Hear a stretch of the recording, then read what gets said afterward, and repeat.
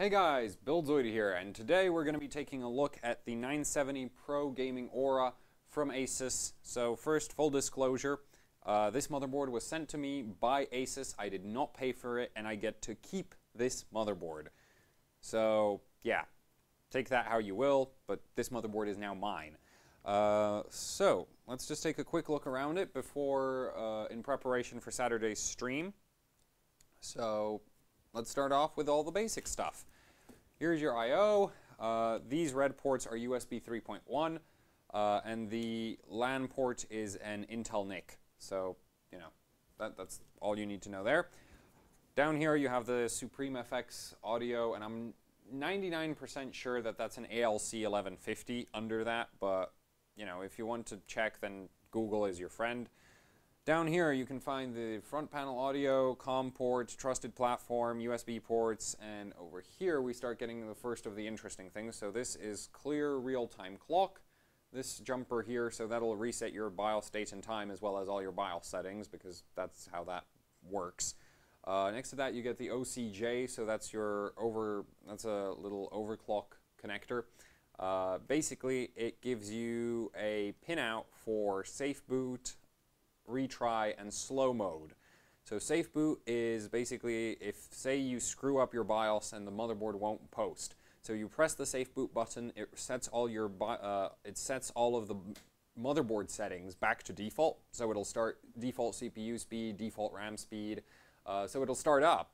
However, it'll retain all of your BIOS settings. So whatever, you know, dodgy memory timings you put in or whatever, those are going to still be there after you press the safe boot button. So that's super useful, except it's not a button here. So you're going to have to, what I'm going to do is I'm going to wire in some extra buttons onto this board so that I can do everything quickly, because shorting pins out is a massive pain. There's also the retry functionality.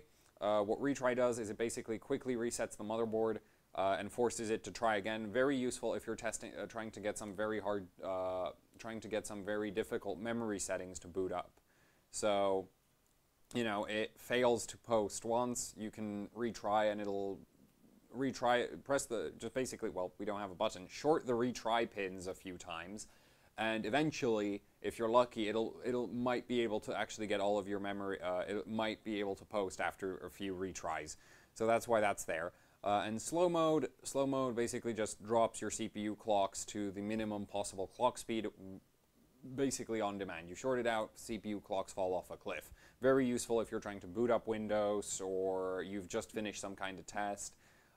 Mostly I would say this is more useful for cold bug CPUs, because I've personally never had I've never needed slow mode on an AMD motherboard so far.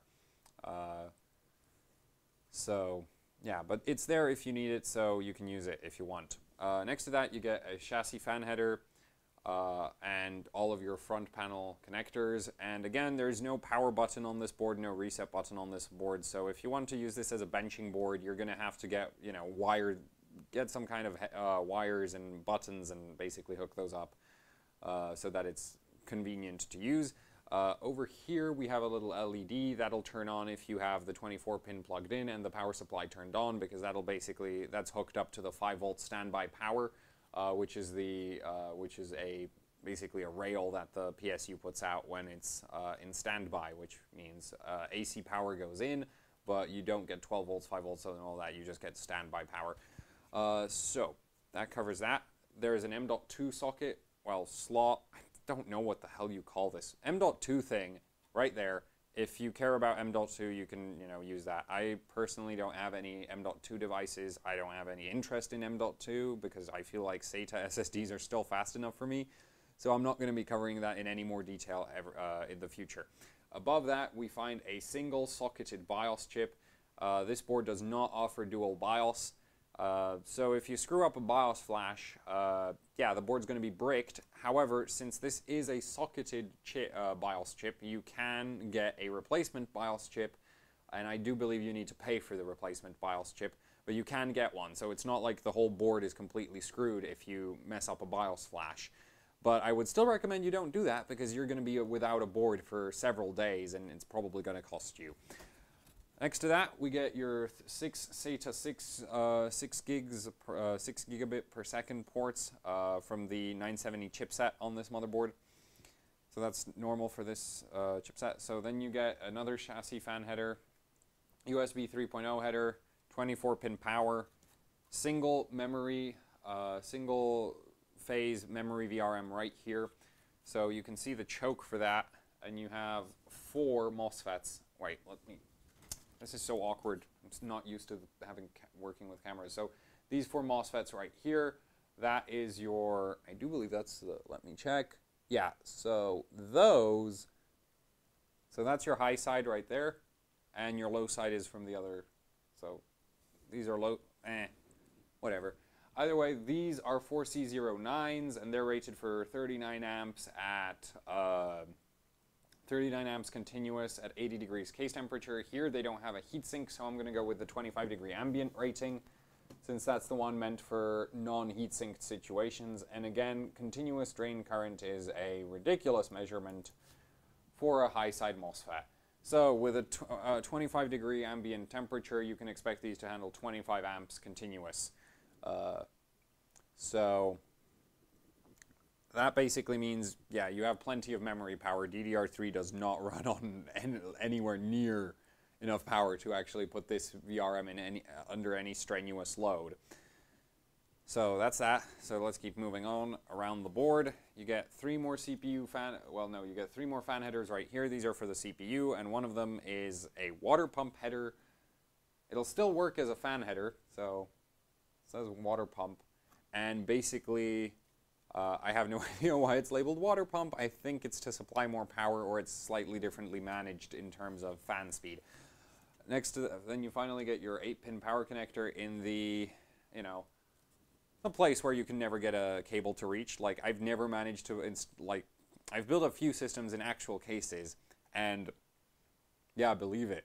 And I've never managed to get this cable to go, you know, around the back and into that port, because the cable's never been that long.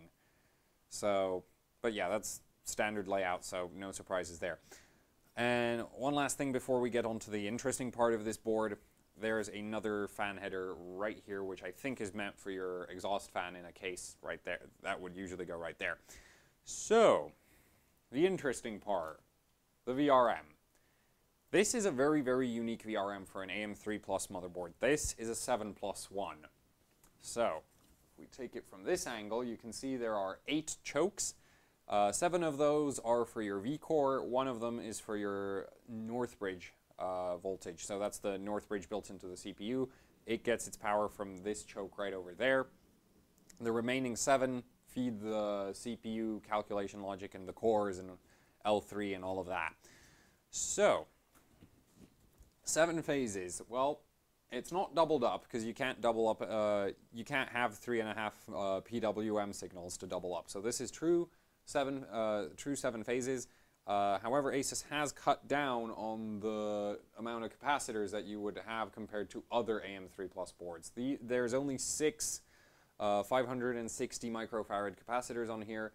That's, say, compared to the Gigabyte, that's half of what the Gigabyte has. However, ASUS can get away with this because they do have 7 true phases. So the voltage controller has much better control over the power going through each phase, so you basically don't need as big a capacitor bank to compensate for any irregularities in current demand, because that's usually what you have a large capacitor bank to soak up any big spikes from, you know, the CPU suddenly changes power demands, and if you lose too much power from the actual phases, then the capacitor bank is there to basically keep the voltage steady. With a true 7-phase design, you don't really need such a big capacitor bank, so the cut down capacitor bank makes sense. The other thing is less capacitors gets you more efficiency, because big passive components all just burn power to get you better power quality, but you know, you lose efficiency. So this VRM, I want to do a comparison on efficiency between this VRM and the Gigabyte board. So I'll try figure out how to do that, but that's going to be really hard because I'll have to match them for voltage and everything, and I don't know if I'll actually be able to do that. Other than that, so yeah, you got 7 phases, so That's fine. The North Bridge has 2 capacitors. That's fine as well. All of the capacitors on the board are, as you can tell, black, so they're all special and black edition and whatever. Basically, it just means they have 5,000 hours endurance ratings, so they'll last longer than your standard 2,500 hour capacitors. So basically, if you wanted to use this board in a really high temperature environment for a really, really long time, these capacitors will, you know, survive better than other capacitors. So that's what that means. Let's take a look at the actual power capabilities. So I'm not going to pull off the heatsink in this video because the board uses push pins. See, not screws. Those are push pins. Push pins are a pain to remove, and then, well, they're easy enough to install back in. But it does use push pins, so I can't pull it off right now. And these MOSFETs, so you actually get some MOSFETs on the back. These are your low side FETs. These are 4C06s from On Semiconductor. And those are rated for 52 amps continuous drain current at 80 degrees. And this is only one of the low side FETs. There's another low side FET under the actual heatsink. So basically, the low side on this VRM is doubled up.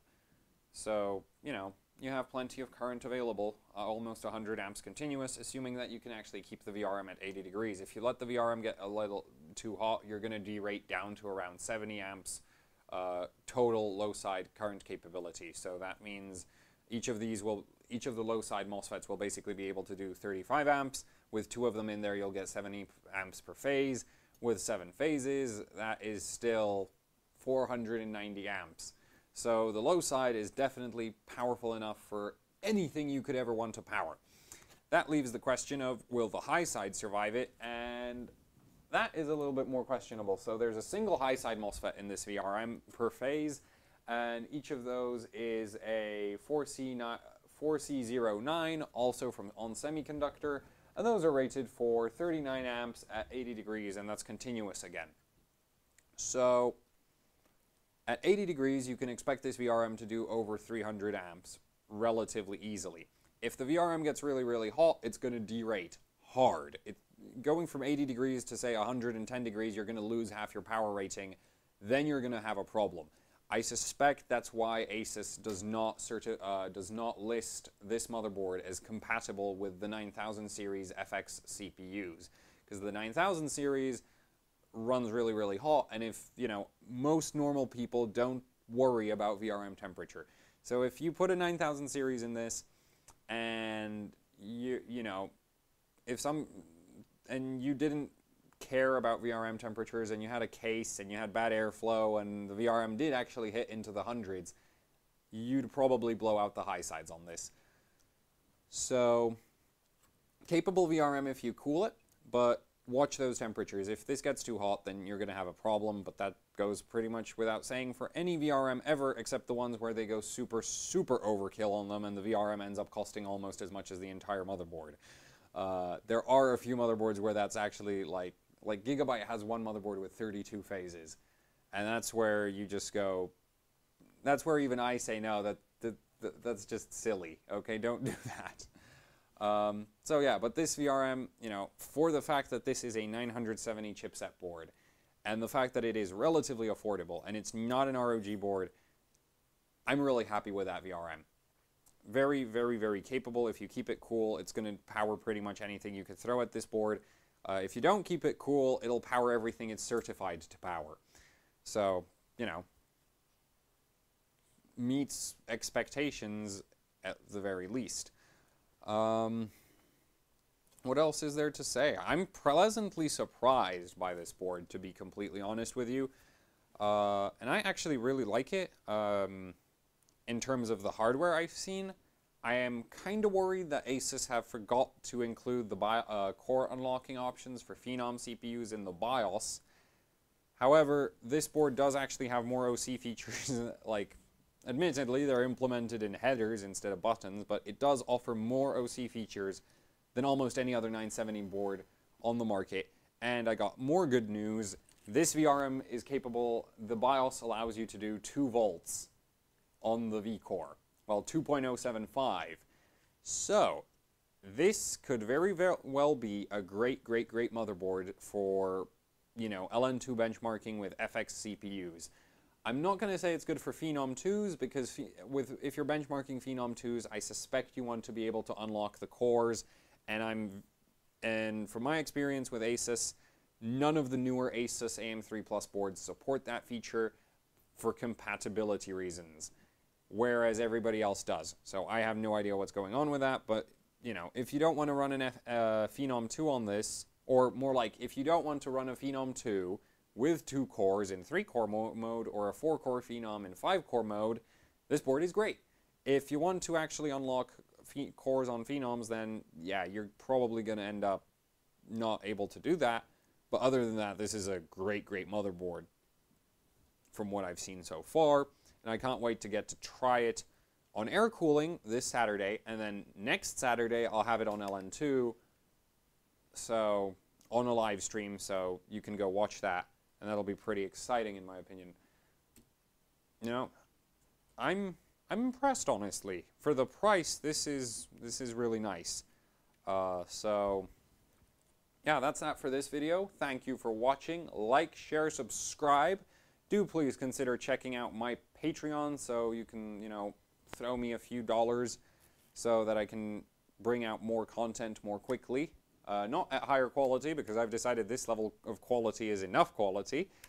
And if you don't, and also, in other news, there is AHOC shirts available for the US and the EU. So if you want an actually hardcore overclocking shirt to show everybody how hardcore you are, you can head over to the link down in the description, which is the support AHOC link. That'll take you to the Patreon link and the shirt links. So that's that for, you know, helping out with AHOC. Thank you for watching, and see you next time.